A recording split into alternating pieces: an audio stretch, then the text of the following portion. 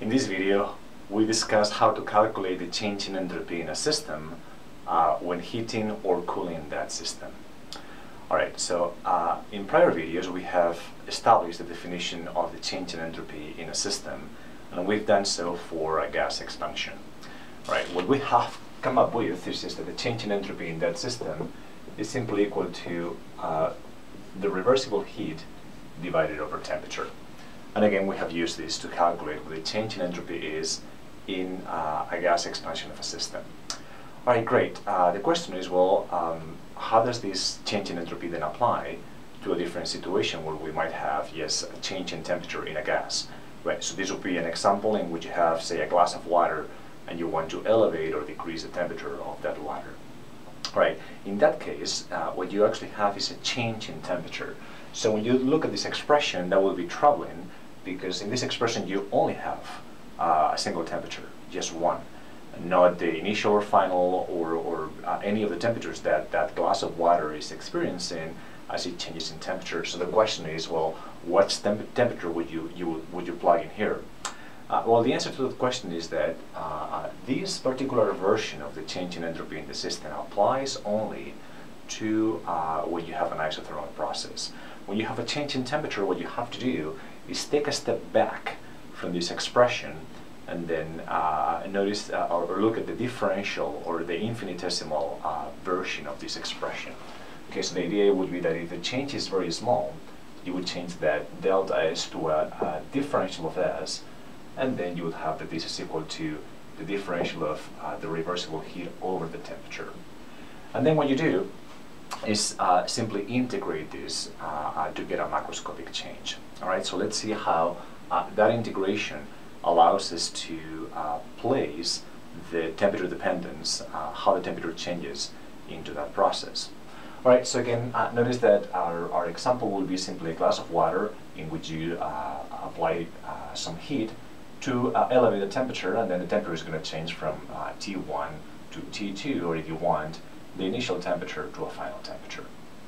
Right. Now we know that the heat when heating or cooling a system is simply the heat capacity multiplied by the change in temperature.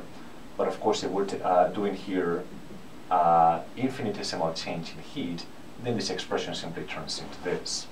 Okay, where that would be, yes, the infinitesimal heat, and that is just an infinitesimal change in temperature. Okay, so you come to this expression and then say that that simply is equal to the heat capacity differential of T over T. Okay, something here is that we're assuming that this process is reversible.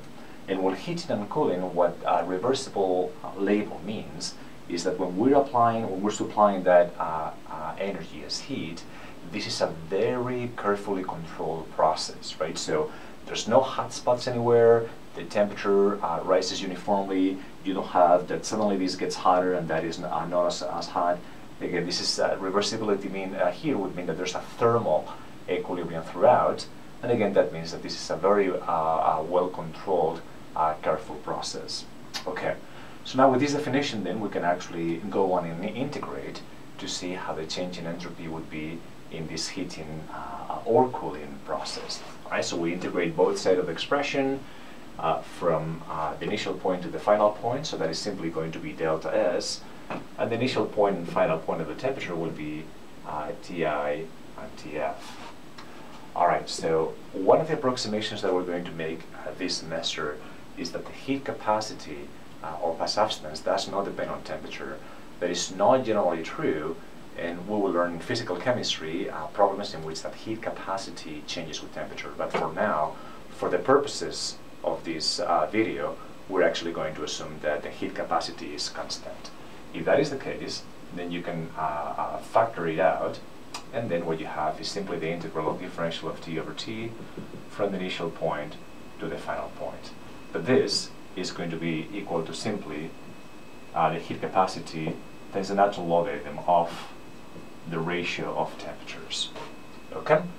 Alright, so that is your final expression for the change in entropy when heating or cooling a system. Okay, so the heat capacity natural log of the ratio of temperatures. Can Something that will be interesting here is that we rarely don't use this extensive heat capacity. When we're working with molecular systems, we always like to use the molar version of this expression, or perhaps the specific version of the heat capacity. Generally here we are going to be using the molar version, which would mean simply the number of moles of the substance multiplied by the heat capacity per mole. We also know that the heat capacities depend on whether you're working at constant pressure or constant volume. So additionally, this molar heat capacity will be at constant pressure or constant volume depending on the characteristics of the process. Okay? Generally, we like to work at constant pressure, so this will tend to be Cp sub m, meaning that this is the heat capacity, the molar heat capacity at constant pressure for that particular substance.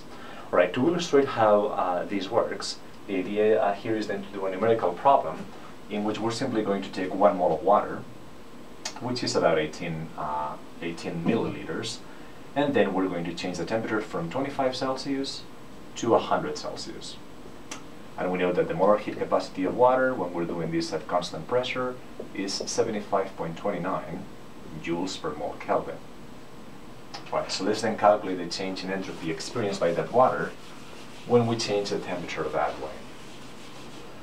Alright, so obviously this is simply a heating process for that water, and we expect the entropy to increase. Okay, so that change in entropy should be positive. Alright, so let's plug in here the numbers. Notice that the delta S is going to be equal to your 1 mole multiplied by the heat capacity at constant, molar heat capacity at constant pressure, 75.29 joules per mole Kelvin, and then the natural log of the ratio of temperatures. Now, something that is absolutely essential here is to recognize that those temperatures must be in Kelvin. You cannot use Celsius or Fahrenheit. In these particular problems, those temperatures must be in Kelvin, otherwise you will get this problem incorrectly. Okay, so we change the final temperature from Celsius to Kelvin. That is going to be 373 Kelvin, and then the initial temperature is 25 Celsius, or 298 Kelvin, and the number that you get out of this is 16.9 joules per Kelvin. Okay, so mole cancels with mole, and then the only unit left over is joule per Kelvin. As we expected, the entropy increases when you increase the temperature of the system. Likewise, if this would have been a cooling process, then the entropy would have decreased, but the delta S would have been negative.